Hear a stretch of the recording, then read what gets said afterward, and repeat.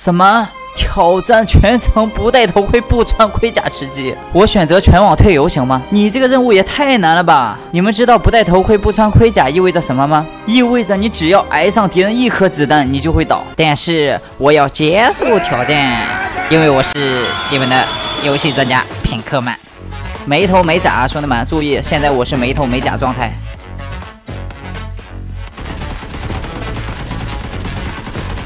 喂，小子，把你的物资交出来，不然我就补掉你。给你10秒钟的机会啊，10，好，不交是吧？补掉你。兄弟们，我已经仁至义尽了，都给这家伙10秒了，没办法，给他机会，他不中用啊。喂，最近我研制出了一套新的打法，不知道小伙伴们有没有兴趣学习一下呢？没错，就是假装人机，把敌人引到假车库来。守这种假车库真的太简单了，别说打4个了，打40个都没有问题。以前我总是觉得老孙包很厉害，现在我觉得也就那样吧。啊，飘了，确实有点飘了，没办法，实力上来了嘛。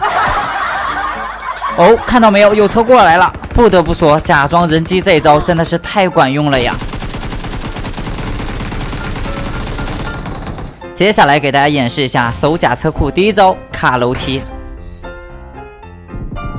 看到没有，非常的管用，因为敌人根本就没有做好准备。打倒他之后，我先来捡一下他的包。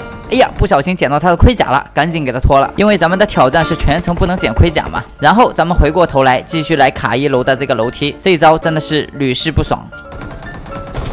哎，又倒了一个，这让我想起了葫芦娃救爷爷。为什么非要一个一个上呢？就不能一起上吗？一起上，我一雷4杀，这不